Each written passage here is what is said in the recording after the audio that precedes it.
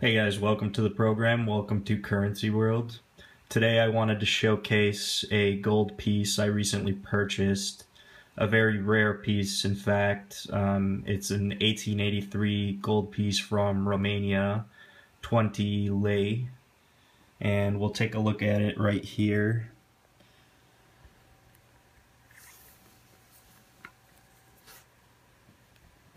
If I could focus this in, it features King Carl the First on the front. He was actually the first king of Romania after the principalities were united. And I'll turn this over so you guys can take a look at the back. The coin contains the seal of Romania. I'll try to zoom in, give you guys some details on it. There it is. And this coin is so rare because there were less than 200,000 pieces minted, and most of those were melted down.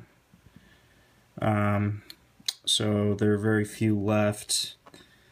And this coin, it's about the size of a nickel, and it has about 6 grams of gold. For those of you out there specializing in gold, that's 0.2 of an ounce. And yeah, this coin retails for anywhere between 400 and 500.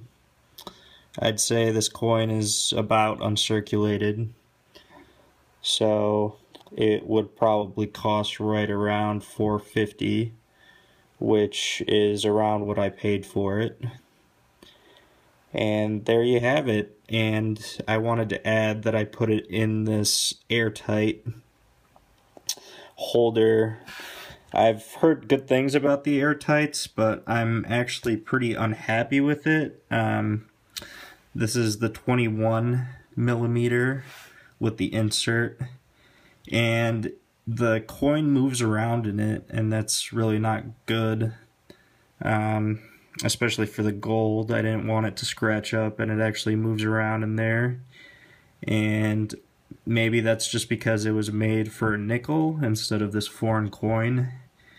But yeah, I was really disappointed with it. And I'll be doing a review on these soon, so those of you interested should look out for that. And I'm also going to be doing a video on whether you should invest in gold and silver, and just my thoughts on gold and silver investment in general right now. So stay tuned for that. Until next time.